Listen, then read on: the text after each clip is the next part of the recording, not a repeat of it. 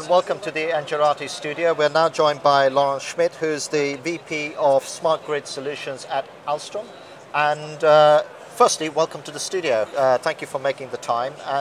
We were talking a little bit off air, and I was kind of mentioning to you, so everybody's talking about IT, OT, convergence, and I'm allowed to say this, so I will. I kind of feel like, you know, is this technology vendors selling technology, or is this really solving a business case? You know, where are the real pressures coming for this coming together of IT and OT? So that's definitely a significant element for scaling up all the innovation which has been performed on the last 3 years in the area of what we call smart grid deployments. And we really have had extensive experience in Europe and in the US in trying out new business model with the utility, together with utility, in getting better customer engagement towards demand response, new microgrid model. And I think our sector has now moved to the stage where we need to think rolling out these new technology. And while before it was a lot about inventing new concepts, it's now getting matured and integrating it back as mainstream business into the back office of the utilities. So that's precisely where we see a stronger focus on OT-IT integration. And what does that join from the, you know, very agile, live OT world with sensors and data and God knows what, to the IT world? What does that join enable? You know, what can you do by having that link that you can't do without it? So it's all about trying to better federate distributed energy resources closer to consumers, and getting data which are not necessarily coming out of the grid itself, but on other devices like thermostats or at meteo station into homes and so on, and bringing back that information in real time, because real time is absolutely essential when it comes to grid resiliency and management into the back end of the utility. And so really what this new technology is about is bridging that connectivity and then enabling a new business model and going towards data analytics for enabling new services offered by utilities. And that's really the beginning of the new Utility 2.0 business model. So let's dive into the business model a little bit, because we were talking off air and you said, you know, you're involved with so many pilots around the globe and everything. Let's bring some reality into this. I can't ask you to talk about every single business model out there, but can you just give us an idea of some of the more viable business models that you've seen that are now possible, that weren't possible 5 years ago, but are now real? So what really is striking nowadays is the competitiveness of distributed generation into various parts of the world. So we speak about solar PV as an example, which is now reaching grid parity in several grid infrastructures. But we could say the same with micro CHP with shale gas in the US, as well as the basically fuel cell technology starting to ramp up out of the car industry. And what we see is that this technology now comes as a natural alternative to a back-end conventional generation. Hence, the need for utilities to better access and control these very distributed resources. So here, the day you do it, these resources will be integrated within microgrids, so which can be within their own grids or into the private side of the grid behind the meter. And that's really about developing more services related to the management of distributed energy resources and microgrids. And I must say, we have just announced last week quite a large microgrid project with the city of Philadelphia in the US, which is for me exactly the materialization of these new business models in the city environment. So can I talk to you a little bit more about that, that particular project? What are you aiming to do there? Because it's one of those things where, you know, microgrids, up until now the conversation has been more about rural more isolated environments and things like that. What are you going to be doing in Philadelphia? So here we really see emergence of two kinds of microgrids. Some are the remote ends electrification of new territories, and this is for sure accelerating in emerging countries. I was in Asia last week for also launching a project with Singapore under that business model for the islands, for instance, in Philippines and so on. And the other model which we see is in the more developed cities environment is rethinking the way of coordinated the resources at the distribution grid node level. And that model was really introduced as part of our demonstrations done with Duke Energy and EDF in Europe, and where we see the need for ensuring new coordinated services. And if you look what we are doing in Philadelphia is around the Navy Yard of Philadelphia, which is a very identified area where there will be new resources with fuel cells, with PV and so on. And it's all about coordinated demand response and energy management at the micro level of these resources. And that investment was decided on a true business case basis by the development entity of that city area. Do you think we're going to see more of that, where you have developers maybe developing a greenfield site and say, hang on a minute, we want to build these houses or this commercial area, but we want to take the energy conversation into account. We don't just want to put up houses. We want to build this whole thing as its own micro environment. Do you think that's that's really the way forward? If I take the example of France, one of the lessons learned out of the demonstration is some cities starting to build smart grid ready infrastructure into their own city environment, and embracing all the innovation of smart grids into the early design of that city to take into account savings, which we can do across electricity, geothermal, and new distributed resources located within this building environment.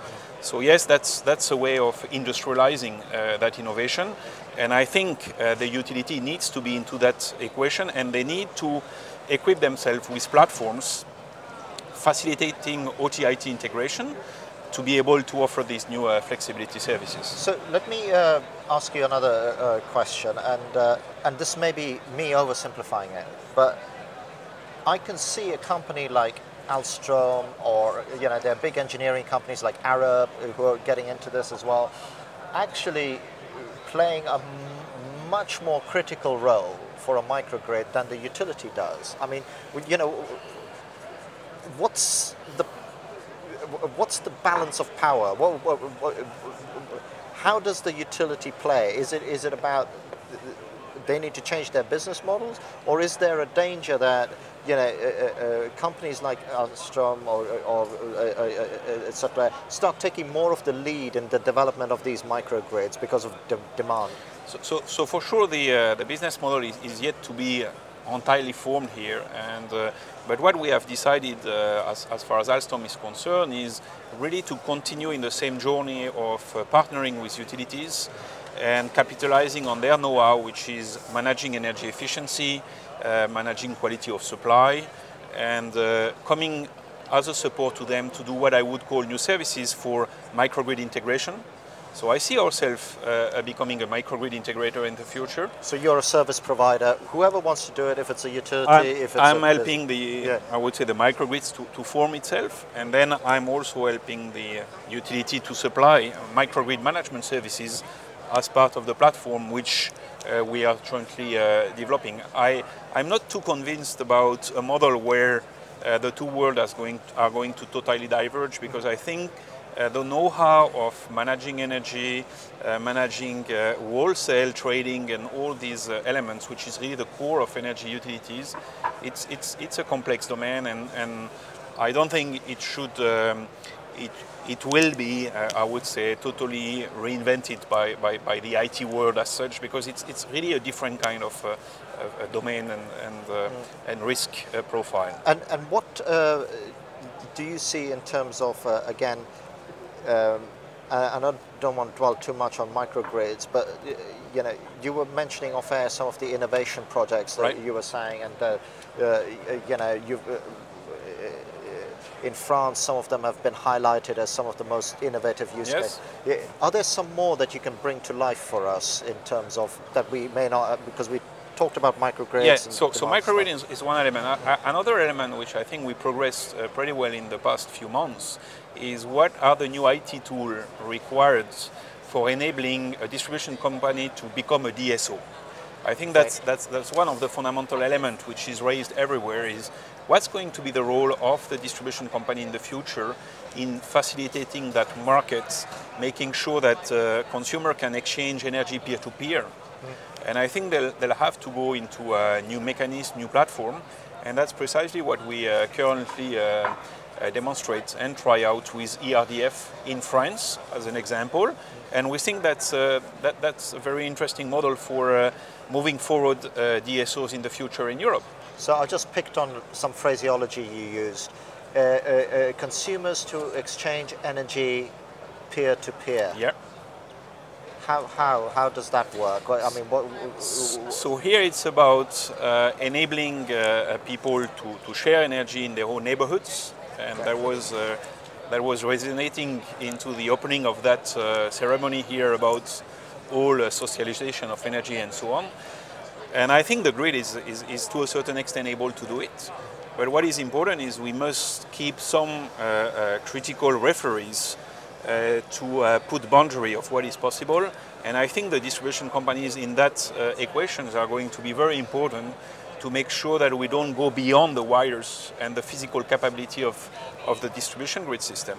I think it's also very important that these distribution company kind of work together with the transmission company so that the micromanagement at the distribution grid node level is also well coordinated with the wholesale trading mechanism which are managed at the transmission level. And I think what we have implemented in some of our projects really points on new mechanisms to manage this coordination between TSO, DSOs in because these topics. all those little tiny things at the distribution node, for example, they all aggregate into significant effects on the transmission node, don't they? And that visibility. I mean, how do you achieve that? You know? So fundamentally, the challenge is you have to coordinate these resources from two different angles. One angle is the balancing of the entire system, and I think that's more a continuation of the activities of a TSO, of a balancing mechanism, auxiliary service mechanism. And the other element is making sure that the physical distribution grid does not get hurt by the active participation of these distributed energy resources, and if needed, that the distribution company can also call for specific services from these resources, whether PV, distributed storage, and so on. And I think that's where this platform must be able, on one hand, for the distribution company to interact with the DER, and on the other hand, is to let the TSO inform of that potential interaction so that it does not disturb the market on the wholesale side. So there's a predictive element to it that says, listen, it's going to be a sunny day. We are going to be pumping a lot of stuff, or windy, or whatever it is, and things like that. If I'm very pragmatic, as an example of the Nice Grid project, that's the typical use case would be a cold period in France requiring the system globally to move the load down during a certain peak period, during winter, for instance. And then going into the south of France, that during this period we would like a lot of, because this would be sunny, in that period we would have a lot of PV in feed into the distribution, and so where the distribution company would naturally want to actually increase the load into that distribution level, and then that would become a conflicting signal with the wholesale system. And I think in that scenario, the distribution company must have a way of taking some controls over this distributed energy resource. And that's where that whole peer-to-peer join and everything comes in. Yes. So as we're coming to the end of our time here, there's just one more thing. So I wanted to run past you. It's a hypothesis that I've been kind of working on, because my background is the IT world, right? And I came into the energy world maybe 3 years ago. I'm still learning a lot. I think I've picked it up fairly quickly. But one of the similarities that strikes me is that in the IT world about 10 years ago, people were putting security at the edge of the network, like, you know, antivirus and all that sort of stuff. But then suddenly the conversation stopped and said, we need security as part of the network. Do you think that we need energy storage as part of the network? As in the distribution and transmission systems need to be able to build buffers and energy storage into the network so that all this other stuff can work? So definitely energy storage will be needed in the future into the energy system overall. It will be an expensive resource, so we'll need to make sure that we add it on the top of what can be seen as a demand response flexibility resource. And if demand response does not offer sufficient flexibility, then the question will be where to exactly locate it. And here it will depend whether the issue which you want to try to solve is related to transmission reserve management into your energy system, in which case it will really come embedded into your transmission system, or whether it is related to more issues related to congestion into the distribution, in which case I think the distributed storage model can also find its value. So in a nutshell, I would say there will not be any single architecture for all these grids, but will really depends on the topology of the grid, where are the renewables located, and how flexible is the demand into that specific part of the grid. And what you're saying there a little bit, and again, I don't want to put words in your mouth, so I'm cross-checking with you, is that it becomes a third line piece, the energy storage, right, rather than a first line piece. I agree. You know, if you mix it all together, that's when you and then it becomes like this fallback. Yes, that's correct. I agree. Yeah. That's the kind of model. And to give you the last word a little bit, you know, what are to you, you know, one of the more exciting developments that you're seeing? You know, when you look ahead and you go, you know what, that's the project I really want to work on, or I think that's just going to be amazing. Which one would you pick out? So the one which I would really pick out is the microgrid management services concept. I think there is plenty of different concepts behind smart grids. One which really turned out to be a nascent business model is this microgrid concept, and is the fact that it will not be an isolated microgrid, but in a microgrid connected with the main grid. So that means that it will have to be managed, in my opinion, by the utilities, and the utility will have to go with new tools, probably in the cloud, probably more IoT, and to be able to better master that microgrid. And for me, the current projects which we are doing in Philadelphia, or we have just opened another one in Singapore or in France, are very interesting models for these new microgrid developments. And then to provide that as a service. Laurent, it's been a pleasure talking to you genuinely, and we've come to the end of our time here. Thank you as well for watching, and as ever, all the other interviews, I think, can you believe it, Laurent, we've done about 300 of these now, so there's lots for you to choose from.